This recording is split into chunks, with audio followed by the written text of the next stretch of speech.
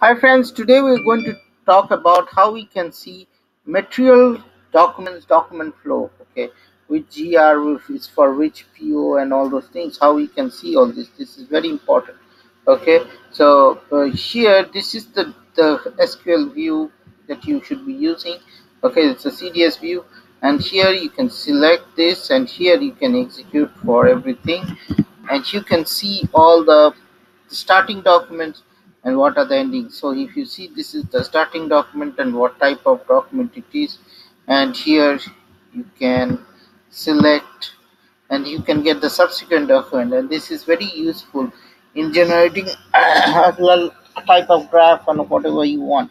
So I'm just giving an example. Let's take an example on the PO side, okay. So let's go and select what are these, not this one, but we'll go up a few. Let's see. Okay, let's see this. So if you see 373, subsequent is this.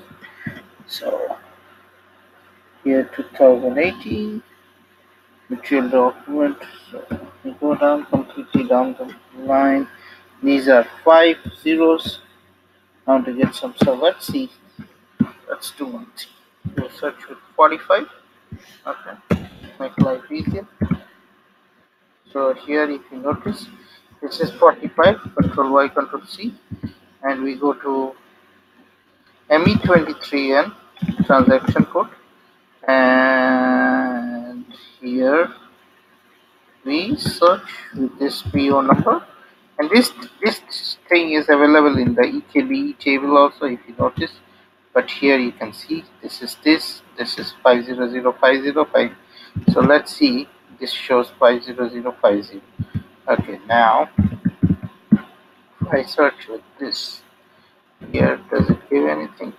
Yes, see, it gives me subsequent numbers 500502016, and this is the other document also it shows.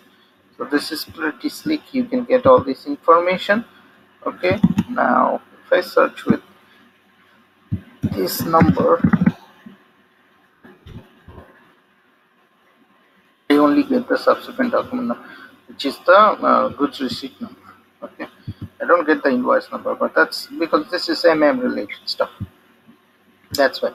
So that's it. Stay tuned to my SAP channel and happy SAP learning. And if you like it, share and subscribe to it.